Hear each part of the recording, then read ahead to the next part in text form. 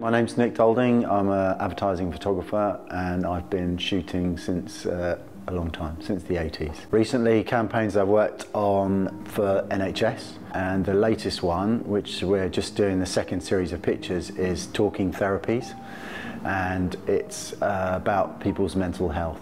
It's quite important for me to obviously keep my mental health in a good space, and I think it's really good that more and more people are being made aware of it.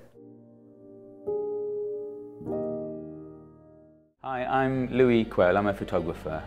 The reason I made this book about Justin is he does have this condition, which is schizophrenia, which is very difficult for him sometimes, but not all the time.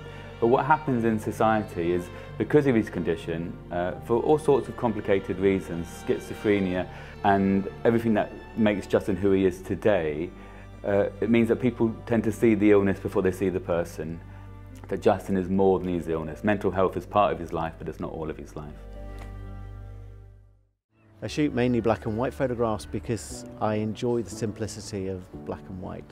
I enjoy the light, the texture, the feel of the images.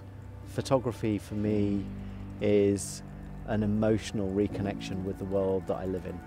So today I'm here on behalf of Wex Photo Video to talk to you about mindfulness in photography and how photography has helped me reconnect with my own identity and the world around me, using photography as a vehicle to help me recover from my own mental health problems.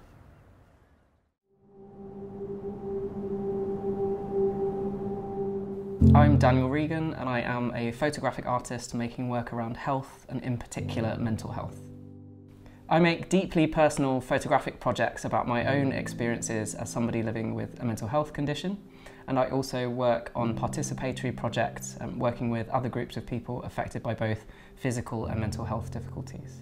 I'm still responding to some of my really personal experiences and using photography to process some of the traumatic events that I've experienced. But it's definitely shifted into more socially engaged works as I continue to feel better, and working with lots and lots of different communities and supporting them to use photography to process. I think everything is about process for me, using photography as a way to process life.